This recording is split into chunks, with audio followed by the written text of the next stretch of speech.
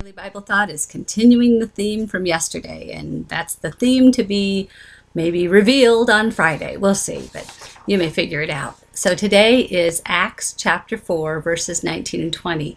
And these verses in context come right after a story where Peter and John were on their way to the temple, and through the power of Jesus, a lame man was healed by them.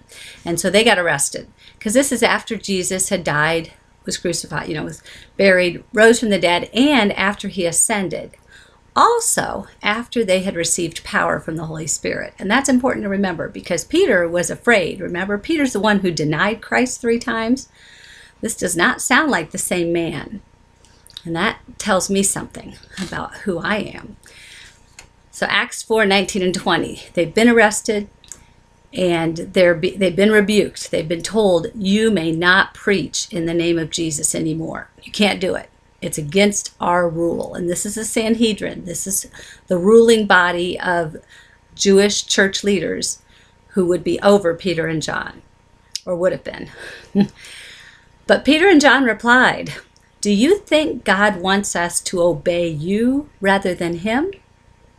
We cannot stop telling about everything we have seen and heard. They had seen too much, they had heard too much, and they couldn't stop talking about it.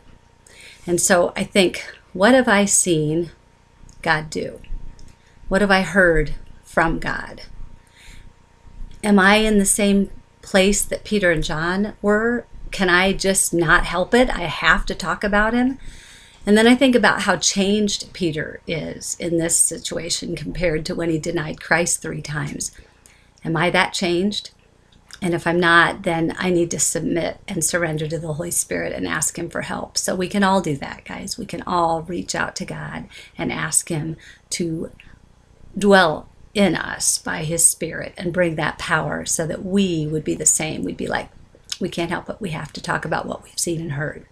So today, think about what you've seen God do, think about what you've heard from him, and share it with someone.